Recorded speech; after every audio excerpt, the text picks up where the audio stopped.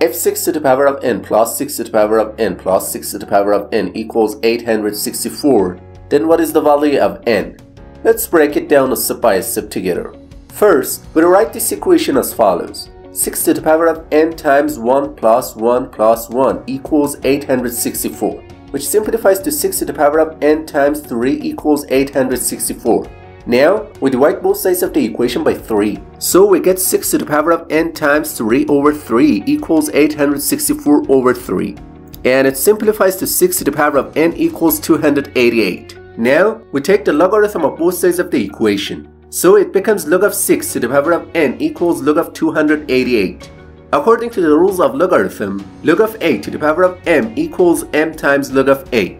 So this expression becomes n times log of 6 equals log of 288. Now, we divide both sides of the equation by log of 6, which becomes n times log of 6 over log of 6 equals log of 288 over log of 6. Alright, the log of 6 terms cancel out, and this expression simplifies to n equals log of 288 over log of 6. Now we write this equation as n equals log of 6 times 48 over log of 6.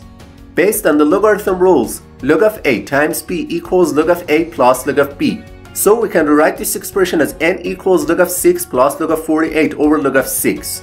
And this equation simplifies to n equals log of 6 over log of 6 plus log of 48 over log of 6. Now, the log of 6 terms cancel out, and we are left with n is equal to 1 plus log of 48 over log of 6. Once again, this equation is equal to 1 plus log of 6 times 8 over log of 6. We can rewrite this expression as n equals 1 plus log of 6 plus log of 8 over log of 6. And this expression simplifies to n equals 1 plus log of 6 over log of 6 plus log of 8 over log of 6. Now, the log of 6 terms cancel out, and it simplifies to n equals 1 plus log of 8 over log of 6.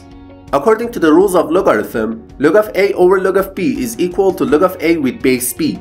So we can rewrite this equation as follows. N equals 2 plus log of 8 with base 6. Alright, now let's check to see if the solution we found is correct or not. The original equation in the question was 6 to the power of n plus 6 to the power of n plus 6 to the power of n equals 864. Now, we substitute the value of n into the equation. So it becomes 6 to the power of 2 plus log of 8 with base 6 plus 6 to the power of 2 plus log of 8 with base 6 plus 6 to the power of 2 plus log of 8 with base 6, which is equal to 864. Now, we simplify this expression and it becomes 3 times 6 to the power of 2 plus log of 8 with base 6, which is equal to 864.